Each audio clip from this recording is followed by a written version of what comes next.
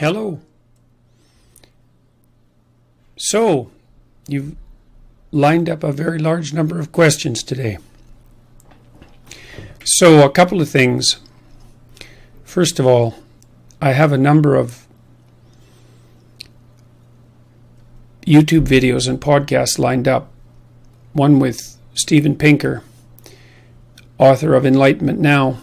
One with Warren Farrell, who wrote a very interesting book called The Boy Crisis, and also a previous book called Why Men Earn More. One with an animator named Nina Paley. One with a young guy named Charlie Kirk, who has organized a large number of campus youth groups, more on the conservative end of things and associated with free will. So all those will be coming out in the next month and a half, I would say. And so thank you for your continued support. It makes all of this possible. And I'm also going on tour. I presume some of you know that.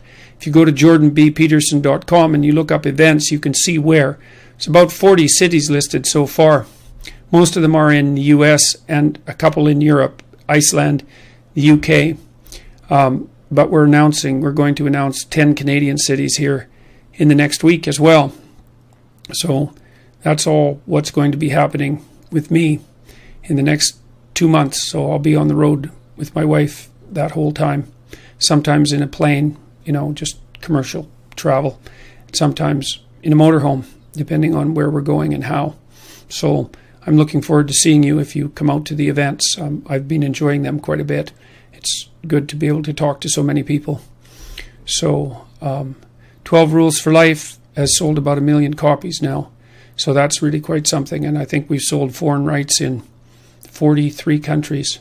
So it'll come out in not quite that many languages, but just about over the next year and a half, something like that.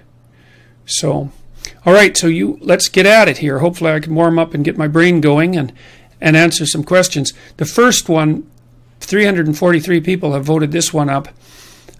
Could you please discuss free will and Sam Harris's and others' ideas of its non-existence?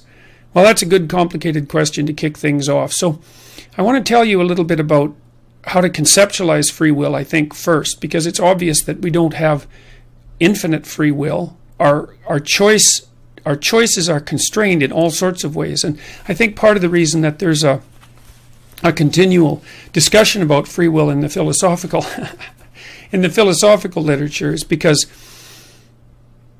just conceptualizing the issue properly is extraordinarily difficult. So I like to think about it, at least in part, the way that you think about a game.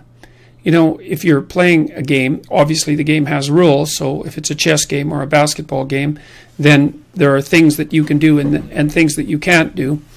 And so it's a closed world in some sense. But the fact that there are things you can't do when you play a game also seem to open up a universe of possibilities for things that you can do. So chess obviously constrains you to a board and to a certain number of men and to a certain pattern of rules. But the strange thing is that when you put in those rules, because rules sound like limits, they sound always like things you can't do. But when you set up a constrained world like that and you lay out a system of rules, what you do is open up a near infinity of possibilities. Same with music. Music has rules, obviously. And if you follow the rules, then you can make an infinite variety of music. And so there's a very interesting dynamic that's hard to understand between constraint and possibility. And there's a deep idea that's associated with that I read in some Jewish commentary on the biblical stories that I read a long time ago, talking about the relationship between God and man. And the idea was that God, imagine a being with the classical attributes of God, omniscience, omnipotence, and omnipresence, all-seeing, all-knowing, and all-powerful. What does a being like that lack? And obviously the answer is nothing, right? Because by definition, those three traits provide for absence of limitation. But then that's exactly what's lacking, is limitation. And there's some strange connection between limitation and I was saying, limitation that's rule governed, as I mentioned before, and the opening up of possibility. So That isn't necessarily the case. That now determinism and limitation aren't exactly the same thing, but they're analogous and they need to be discussed together. Okay, so that's the first thing, is that whatever our free choice is, it isn't limited. It's limited. It's deeply limited. Now, here's another thing. If I take my arm and I go like this, you see, I'll do that again. Now, you see there's a movement like that, and then my hand stopped just before my other hand. Now, it takes a certain amount of time for the neural messages to go from my brain to my arm and back. And the time it takes my hand to go like this and stop is actually shorter than the time it takes a message to get to my brain and back. So what that means is that when I plan this movement, which is called a ballistic movement, it's called a ballistic movement because it's like a bullet. Once you let it go, it's gone. There's no calling it back. I've actually organized the neurological and muscular sequences that enable that action before it's implemented. I set all that up, and then it's released, and the whole thing cascades. And so once the action has been released, let's say, then I don't really have any free will because I can't stop it. Now, so you think about that. It looks like there's a temporal gradient with regards to free will, is that as you look out into the future, perhaps the farther out you look into the future, the farther down the road, let's say, the more free your choices are. But the closer they get to implementation, the more they become deterministic, governed by standard causal processes. And there's some transition point where they change from being what we would describe as choice, that we haven't got to free choice yet, but at least to choice. There's some transition point between that and ballistic movement. Here's another way of thinking about it. Like we know, for example, that people who are expert at playing the piano look ahead of where they're playing. And they're doing the same thing. They're watching the notes. They're seeing where they're going. And then they're disinhibiting the automated structures that enable them to play what they've practiced so thoroughly. They're disinhibiting those structures. And then they go automatically. And then what happens if you make a mistake is that consciousness notes the error and then unpacks the motor sequences that have been practiced. And then you re-practice them and sequence them again until they become automatic and deterministic. So there's choice in that you're reading ahead, but there's no choice in that once you've read ahead and disinhibited the actions, then they run ballistically. And then you can think about the same thing that's happening when you're driving in a car. You don't look right in front of you when you're driving a car, because whatever is right in front of you, if you're going 40 miles an hour or whatever, you've already run over. You look a quarter of a mile down the road, and that gives you the opportunity to see what's coming and to set up a sequence of increasingly automated movements that culminate in whatever it is that you're doing while you're driving.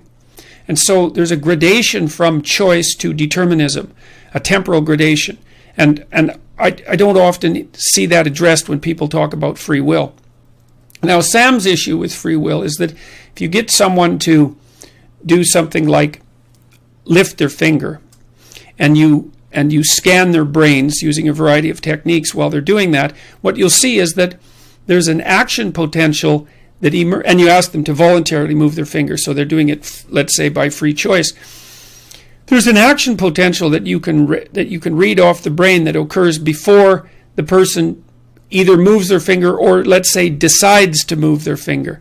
And that occurs quite a bit before the feeling of voluntarism or that voluntary act. And so that's been read by Benjamin Libet, who did the experiments, as indication that even the feeling of voluntary choice is determined. But I don't think that that's a very useful way of addressing the issue, because the issue of when you lift your finger up again is it requires pre-programming to disinhibit. Like, you know how to do this, right?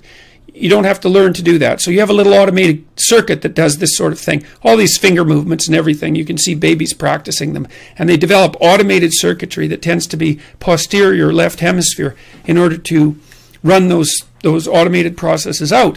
And what you're basically doing when you decide to do something that's a routine that you've already practiced, or made out of subroutines that you've already practiced, is disinhibiting them. And the degree to which you might regard that as free exactly is unclear, as are the temporal limitations. So I don't think that Libet's experiments demonstrate conclusively that there's no such thing as free will, even though there are action potentials that indicate that there is brain activity signaling even the onset of a voluntary choice early. Now, another thing that we might look at in relationship to that is, so we could look at it phenomenologically, and we could also look at it in relationship to how people treat one another. So phenomenologically, it seems clear that we have free choice, and it isn't obvious to me why we have consciousness if free choice isn't real, because consciousness looks to me like a mechanism that deals with potential before it's transformed into actuality, let's say.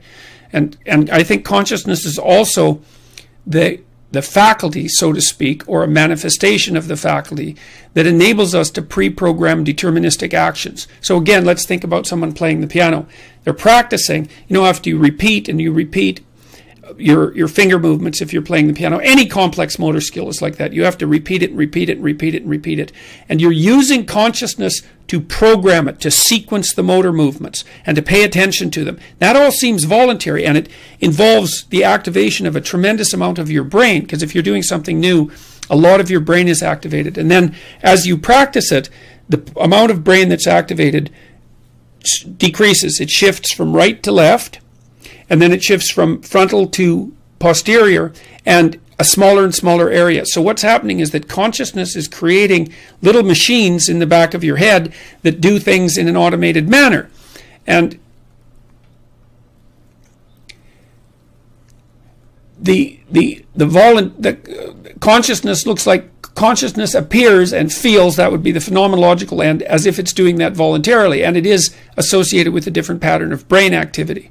And so, okay, so there's that. There's the phenomenological reality of voluntary choice and effort as well, because conscious programming of that sort is also effortful. It doesn't seem to run deterministically like a clock does. And then finally, there's also, and I don't know what you think about this with regards to evidence, but what constitutes evidence is not always that easy to determine, even in the scientific domain. So think about how we think about ourselves and other people, and how we treat ourselves and other people.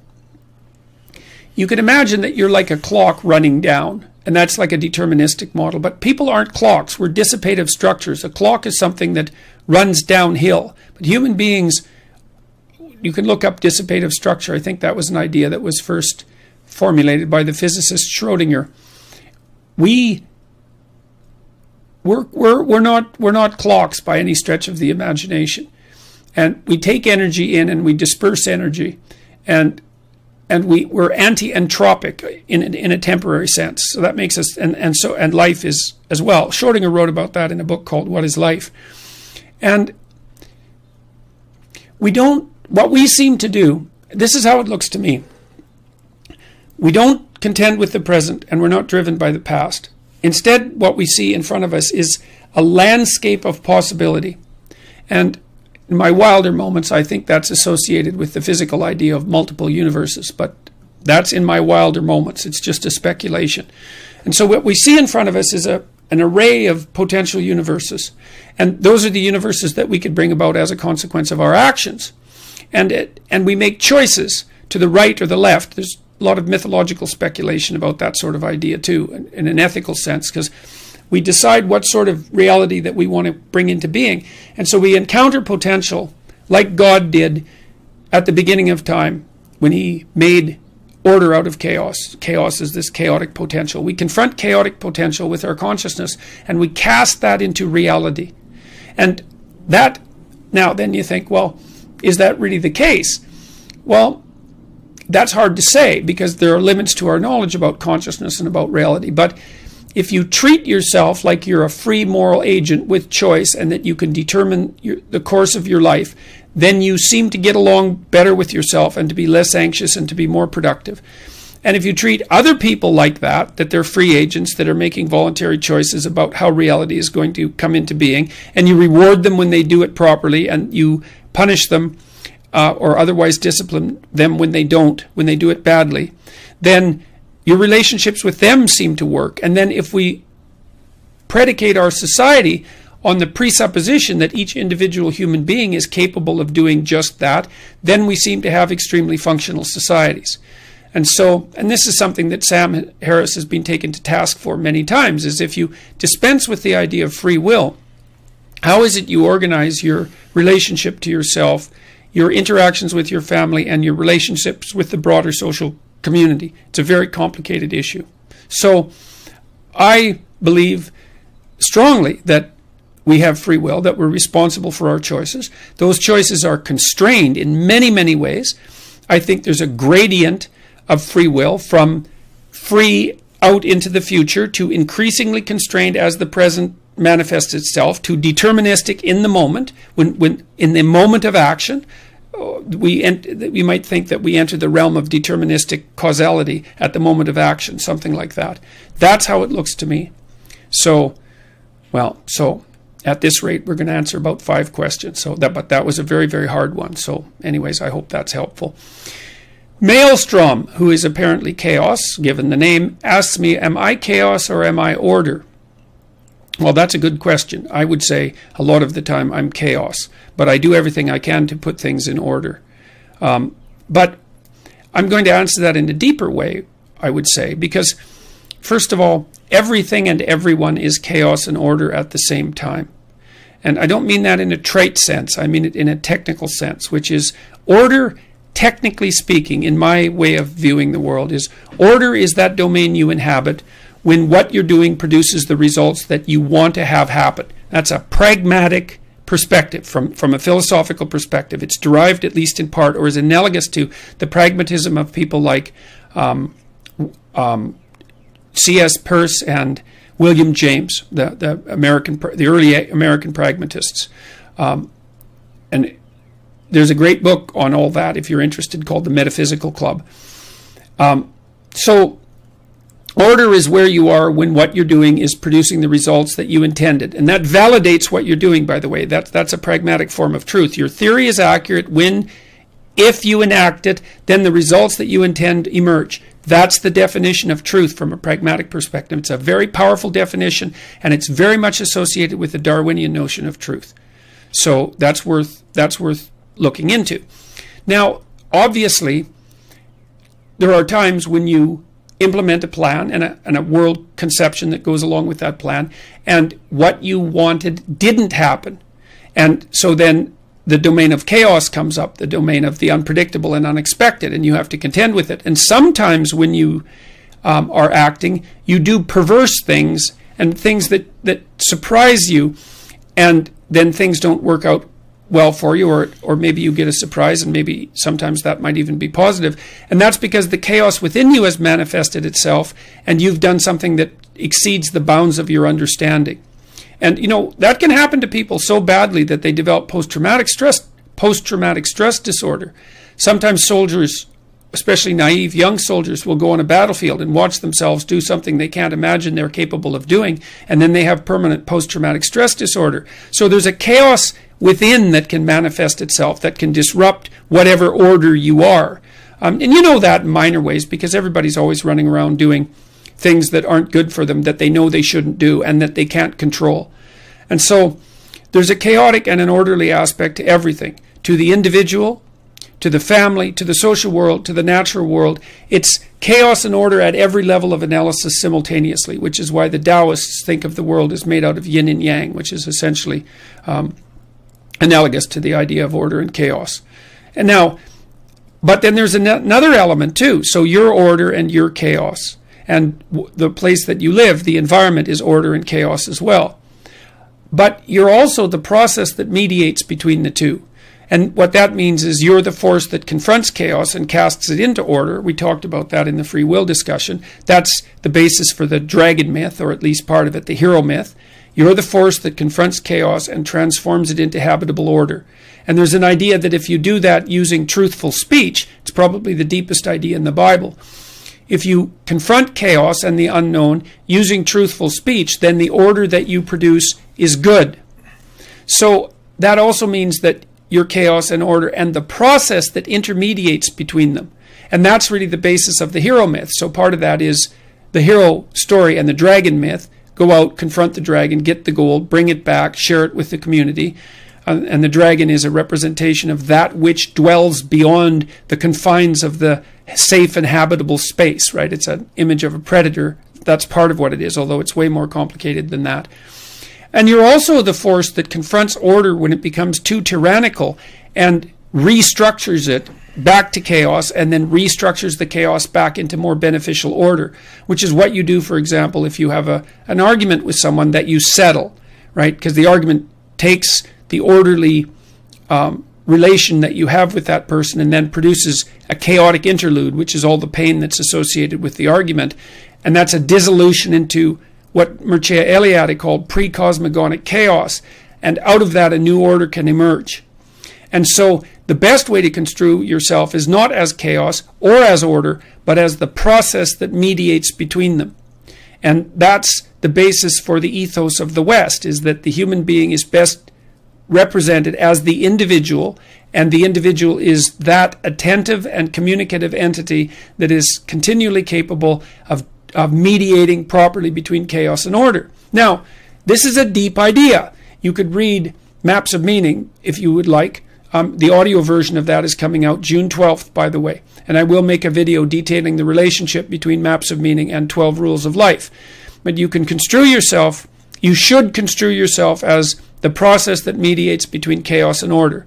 And you should aim to be the process that does that properly, using truthful communication, because that's how you keep the elements of existence properly balanced. And you might say, yeah, but is that real? Well, if you read Maps of Meaning, there's a section on neuropsychology that's also buttressed by a book written by Ian McGilchrist called The Master and His Emissary that lays out the relationship between the right and left hemisphere. Now, it's quite strange that we have a right and left hemisphere. It's almost as if we have two consciousnesses dwelling in our being. And they're quite separable. If you cut the corpus callosum that unites the two, then the two hemispheres will act independently to some degree. You can communicate with each of them somewhat independently. So they actually view the world quite differently. And that hemispheric distinction is not only there in human beings, but also in animals, a long way down the phylogenetic chain. Now, I made the claim partly because I was reading a man named Elkonin Goldberg, who was a student of Alexander Luria, the most brilliant neuropsychologist of the 20th century. And Goldberg made the case that the left hemisphere is specialized for what's known, and the right hemisphere is specialized for anomaly. And V.S. Ramachandran, who's a famous neurologist, an MD in California, has also made a very similar claim based on his analysis of brain-damaged individuals. But Goldberg's case was the left hemisphere is specialized for what you know how to do, and the right hemisphere is specialized for response to what's unknown. And that maps onto this order-chaos dimension, right? And the right hemisphere, now, McGilchrist, in his book, The Master and His Emissary, has pointed out quite clearly that the left hemisphere has a tyrannical tendency, which Ramachandran also viewed in his brain-damaged patients, by the way, and that the left hemisphere is always trying to impose its logical and restricted order on the world and to make the world fit into that. Now, it has to do that. There's reasons for that. Part of the reason is that if your theory you've worked on for 10 years makes one prediction error, you shouldn't throw the whole damn thing out. You should doubt the prediction error, right? Because you never know when your data is actually data or is just another kind of theory. We can't get into that at the moment. Now, McGilchrist makes a very strong case, and I think a more elaborated case than I made in Maps of Meaning, but it's the same argument fundamentally, that the right hemisphere is concerned with reaction to anomaly. And so what happens in some sense is something unexpected happens. That's the domain of chaos. And that stops you in your tracks. It freezes you, and that's a predator response, a prey response, actually. You're frozen. The unknown has manifested itself. You're not in order anymore. You don't know where you are, and you don't know what to do. And you can't just shut down like a computer does. You freeze instead. And then what happens is that the ancient mechanisms that have helped our ancestors for tens of millions of years, or perhaps longer than that, react to that which lurks beyond the confines of the unknown, kick in, and you start, first of all, that's motoric, so you freeze, and then you cautiously start to explore, and then it's imagistic. You start making imaginal representations, metaphoric representations, dramatic representations of what might constitute the unknown. And then those representations are practiced and implemented in the world, and they become more and more fine-grained and automatized. And as that happens, the locale that they're represented in the brain shifts from right to left. So the reason I'm telling you all this is because, you know, this is where the metaphysical and the physical unite. And this is the sort of argument that I was trying to make to Sam Harris. And hopefully we'll be able to continue doing that, because I'm going to meet him 3 times in the next few months. So that the yin-yang idea, the chaos-order idea, is metaphorical in some sense. To say that the world is made up of order and chaos doesn't sound like an empirical statement. But strangely enough, the world to which our brains are adapted is actually the world of chaos and order. You can think about it as unexplored and explored territory too. That's another, you know, take on it. And so then you think from a Darwinian perspective. Think about it this way. From a Darwinian perspective, there's an axiomatic presupposition, and that is reality is that which selects. Okay? Reality is the force that selects over evolutionary time. And so the force that selects over evolutionary time has selected for hemispheric specialization, bilateral hemispheric specialization, which indicates that 2 different modes of looking at the world are necessary for survival, right? So that's real.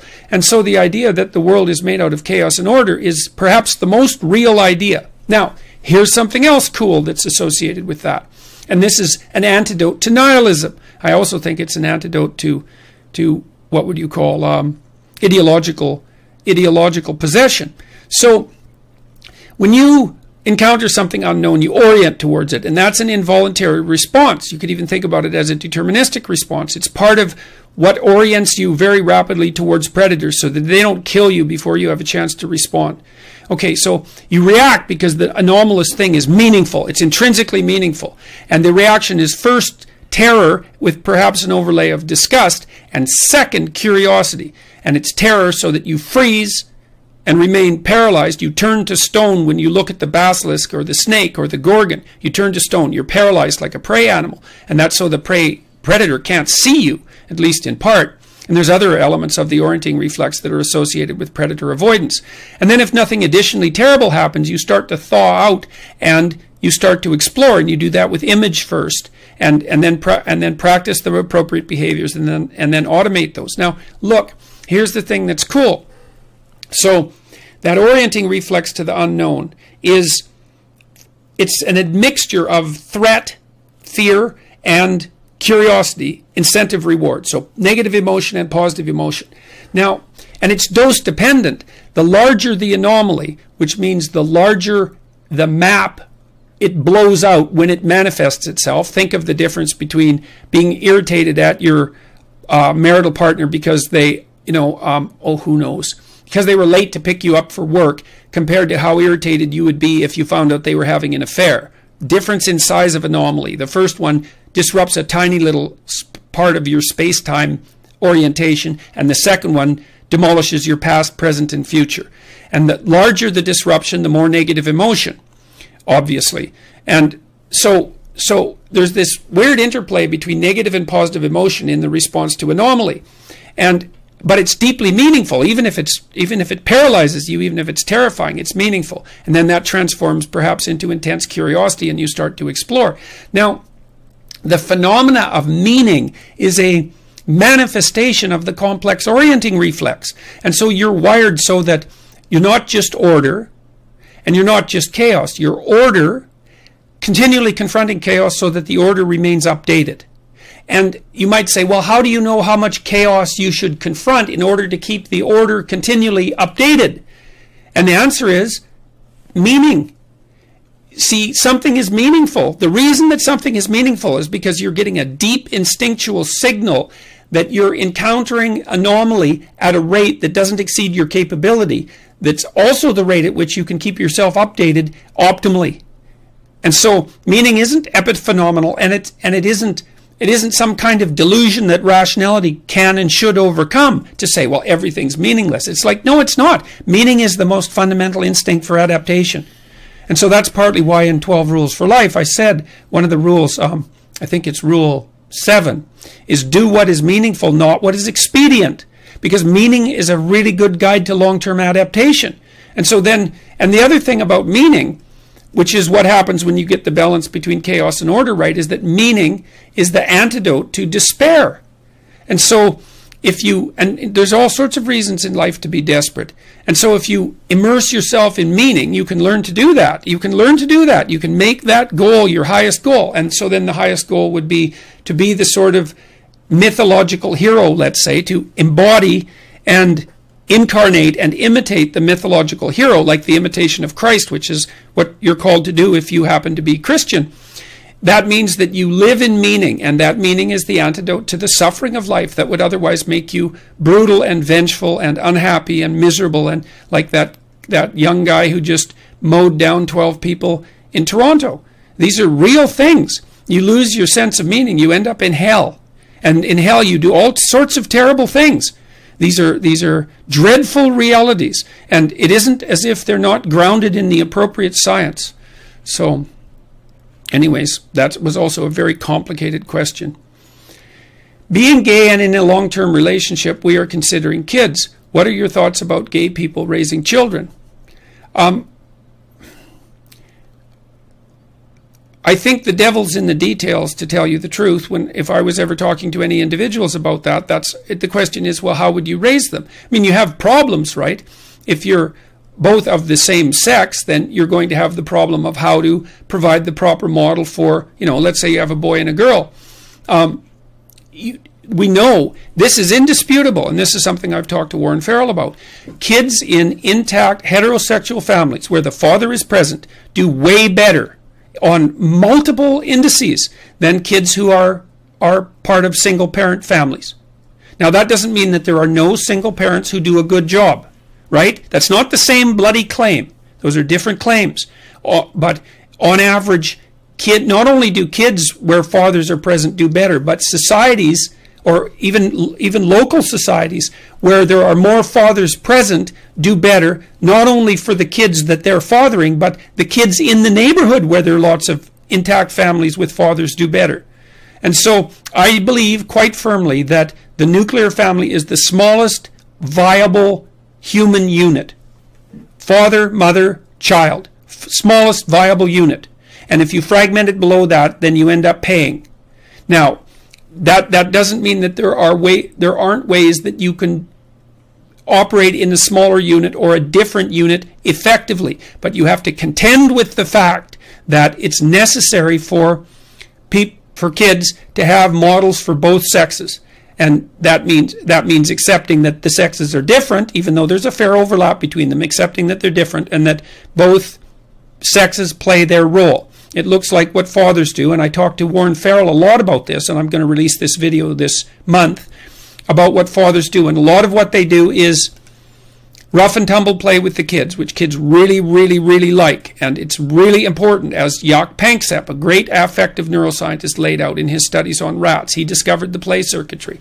And fathers, this is something Farrell told me, which was extraordinarily interesting, is that fathers use the joy of the possibility of play as a scaffold to help children learn to delay gratification. So imagine a father spends a bunch of time playing with his kids, and they're having a great old time. They're wrestling around and pushing each other's limits to find out where they are, and learning the physiological dance that goes along with direct contact, direct exciting contact, learning what hurts and what doesn't, and what constitutes fair play and what isn't, and how everybody can play and still enjoy the game, and how excited you could get before it's too much, and how much you should whine and how much you shouldn't, and when you can object to being hurt. All of that at a deeply embodied level. The kids love that. They'll line up for that. And Panksepp demonstrated very clearly that rats will work to play, and that rats play fair, and they learn to play fair because of iterated play bouts, and that if you don't let juvenile male rats play, then their prefrontal cortexes don't develop, and they get attention deficit disorder, or the equivalent in rats, and then you can treat that with Ritalin. And so this is all very vital material. Now, if you're going to, if you're gay, let's say there's two men or two women, then you have the problem of what you're going to do for the contra-sexual target. And you can say, well, it doesn't matter because there's no differences between men and women. And you can gerrymander the damn question that way and avoid your moral responsibility. Or you can face it squarely and say, look, you've decided to step outside of the cultural norm and to organize a non-standard relationship, which puts a tremendous responsibility on you. And then you have to figure out how you can provide for your children what it is that they would get in the classic minimal human unit. So, and more power to you. I hope you can do a good job of it. You know, I think there's room in the world for a diverse range of approaches to complex life problems like having kids and finding a partner. But that doesn't mean you get to bury your head in the sand about the absolute realities of life and the fact that there are biological differences between men and women. To deny that is reprehensible in my estimation. And besides, the empirical data, the scientific data are crystal clear. Okay. Carl Jung says that everything unconscious is projected into reality. How do you know if you're perceiving reality accurately or are just projecting? Great. Yeah, well, that's partly why I'm a pragmatist. Well, there's a bunch of ways. There's a bunch of ways that you know. Pain tells you. If you make a mistake and you hurt yourself, well, then your stupid theory was wrong, right? That's what the pain says. Your stupid theory was wrong. And that's a pragmatic. You see, that's another indication of pragmatic theory of truth. You lay out, look, when you look at the world, you look at the world with a set of presuppositions. I outlined that in chapter 10 in 12 Rules for Life, called Be Precise in Your Speech. It indicates that when you look at the world, you look at it through a value structure. You can't help that because you're always aiming at something in the world, and you're always aiming at something you want, and you're trying to get it. And so that means that you look at the world through a value structure. Now the question is whether or not that value structure is valid. And that's a very complicated question. Okay, so how do you know if it's valid? Number one, you lay it out and you act it out. You implement it perceptually and then you act it out. And if you get what you wanted, what the theory predicted, that's another way of thinking about it, but wanted is a better way of thinking about it, then the fact that that behavioral routine and perceptual structure produced the intended result validates it as a tool for obtaining that result, and that's a form of truth. Now, it might be the only form of truth, although I'm not convinced of that completely, but it might be. It's a very complicated question. Now, how do you know if your stupid theory is wrong? Okay, A, it fails and you're hurt. Pain tells you, pragmatically, your theory was wrong. So that's why you should pay attention to your own pain, because your suffering is indication that you still have things to learn. And maybe the suffering of other people is also that. Maybe something unexpected or unpredictable happens when you're laying out your plan. And then the anomalous manifests itself, the unexpected or chaos, and then you get anxious. Well, anxiety is an indication that your plan, your arrow didn't fly to its mark, so you aimed wrong. And that might mean a small error, you know, maybe a tiny adjustment of your bow, or it might mean you just don't know what the hell you're doing at all and everything is lost. And so anxiety tells you if your theory is wrong. And then other people tell you that, and that's why you want to surround yourself with other people, because you distribute your cognitive resource. You distribute your problems to the cognitive resources of the social group. That's what we do when we price things, right? Everyone votes on the price of something because it's so difficult, because the price of something has to be established in relationship to the price of everything else, and that's always in flux, and so it's computationally impossible problem, and so we outsource it to the market, which is the free cognitive decision of millions of people, and that's how we determine price.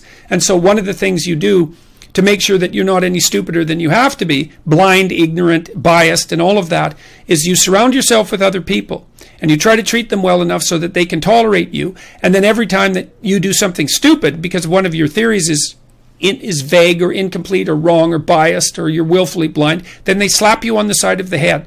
They ignore you because you're boring. They don't laugh at your jokes because they're stupid.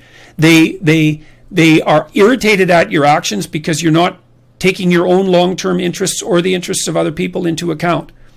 And so you have pain, you have anxiety, you have the reward of success, that's a positive indicator that your theory is okay, and then you have the reactions of everyone else. And if you're clued in, you pay attention to all of those things, and you try to update your order, which is your perceptions. You try to update your order constantly as a consequence of being humble in the face of your errors, which is why humility is the precondition for learning and why it's one of the highest moral virtues. So, and perceiving reality accurately. You don't really perceive reality, and you don't really perceive accurately. You perceive small portions of reality, extraordinarily limited in space and time, and accurately means well enough so that when you do what you're doing, it works. That's why I'm a pragmatist. I mean, not only, there's lots of other philosophical streams that have influenced my thought, existentialism, phenomenology, to mention two others. But the thing is, you can't perceive reality accurately because you don't know everything. And you're full of biases, and you're ignorant as hell. And so the best you can do is perceive small bits of reality well enough so that you can more or less get what you need in a relatively short period of time without screwing yourself up too badly in the medium to long term. That's pretty much what you've got. And that doesn't mean truth is impossible. It just means that it's very, very complicated to decide what truth is. And because the question is, what is truth for someone whose knowledge is limited? Right? Because obviously, because your knowledge is limited and you don't know everything, so in some fundamental way, you're ignorant or wrong about everything. But that doesn't help because you still have to act in the world. So there are bounded truths. There are bounded truths. And so, all right. If past experiences shape us... Oh, no, I missed one. You cite a tired brain, foggy thinking, as the reason to stop answering questions or giving a talk. How do you combat this while working or writing daily? Well, I eat a big breakfast relatively soon on waking. That really helps. If any of you out there are anxious, and many of you no doubt are, there'll be a large number of you who are anxious and don't eat breakfast. And there'll be a whole bunch of you out there who think, well, I don't eat breakfast. It isn't necessary. It's like, that's wrong. It's necessary. You fasted all night. If you load yourself